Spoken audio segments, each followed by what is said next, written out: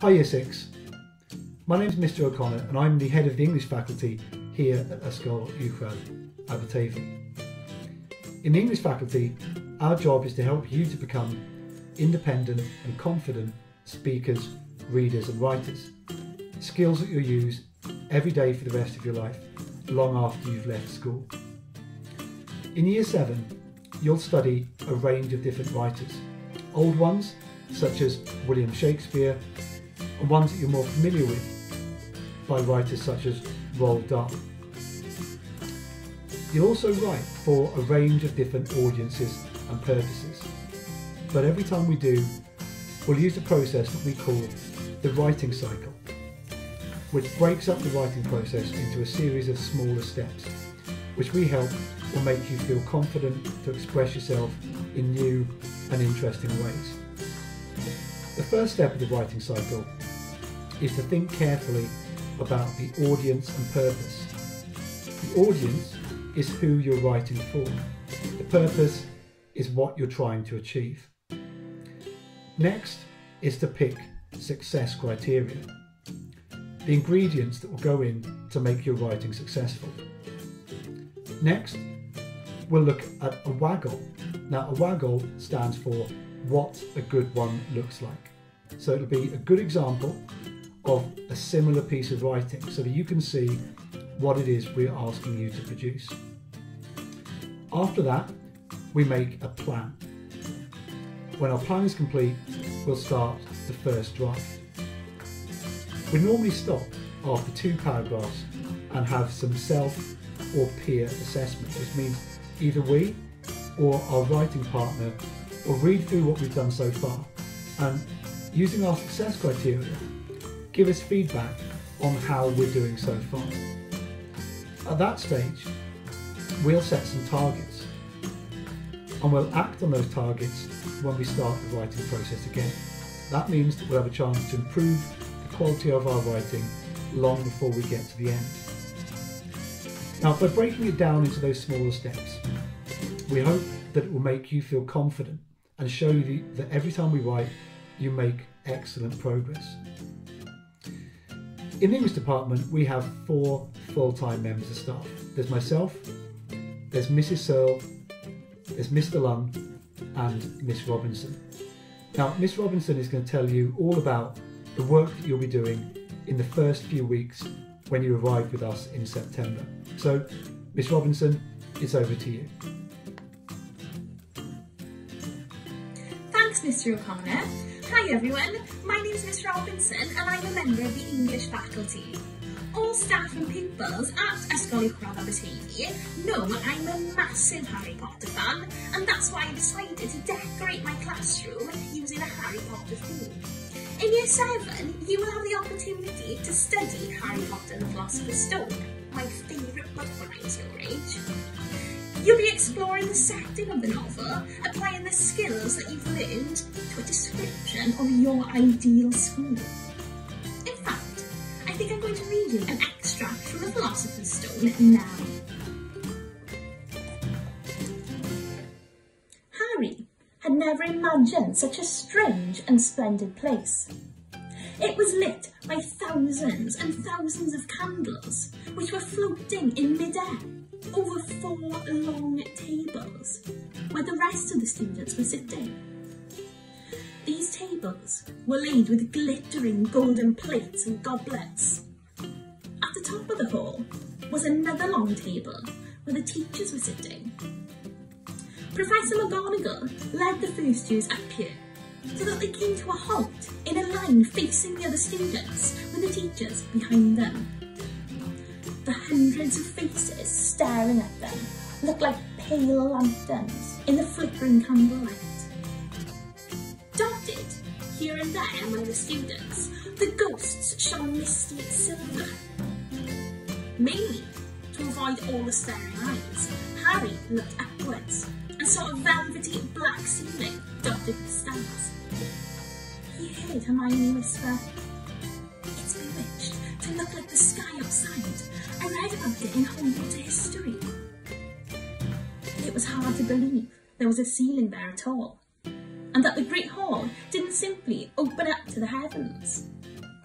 Harry quickly looked down again as Professor McGonagall silently placed a four-legged stool in front of the first years. On top of the stool, she put a pointed wizard's hat. This hat was patched and frayed and extremely dirty. Aunt Petunia wouldn't have let it in the house. Okay, over to you, Miss Sill. Diolch, Miss Robinson. My name is Mr. Lunn, and when you come to Cardigan School, we're going to be reading Roald Dahl's Boy. Now, we all know and love Roald Dahl's stories. The Fantastic Mr. Fox, Charlie and the Chocolate Factory, James and the Giant Peach, but how much do we actually know about the man himself? So, when you get here, we're going to be reading Roald Dahl's autobiography, which is a book he's written all about himself. We're going to be learning about his childhood, we're going to be designing our very own suite, and we're going to be learning about his family. For example, did you know that Roald Dahl's dad, when he was a young man, fell off the roof of his house and had to have his arm amputated off?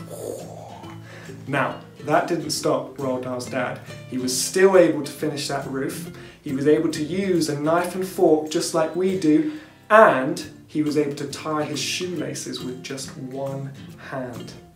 So, when you finish this video, I want you to try and see how hard it is to tie your shoelaces with one hand, just like Roald Dahl's dad did. But before that, Mrs. Searle is going to tell you about the next book you'll be studying after Roald Dahl's Boy. I wonder what it could be.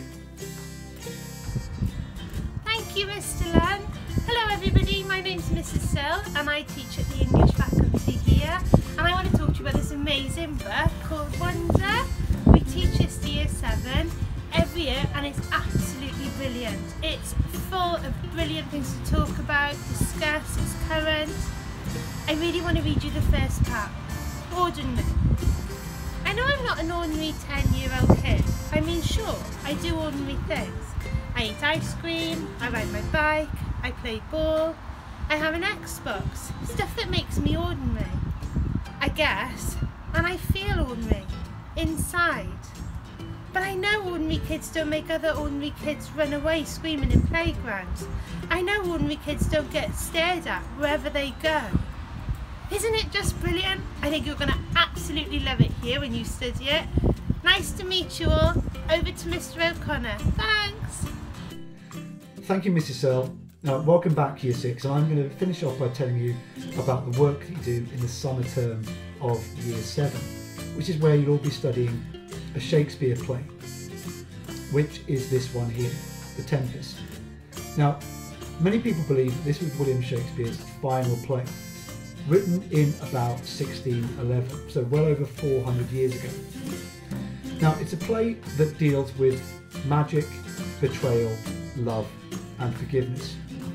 Themes that you will still find written about in many modern works today. So Shakespeare is still relevant and still accessible to everybody. Now, the play itself is about an island off the coast of Italy. And on that island, at the start of the play, are 4 characters.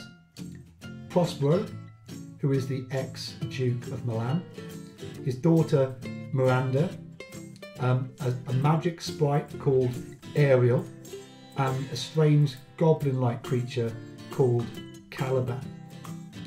Now, at the start of the play, Prospero conjures up a storm, or a tempest, which gives the play its name.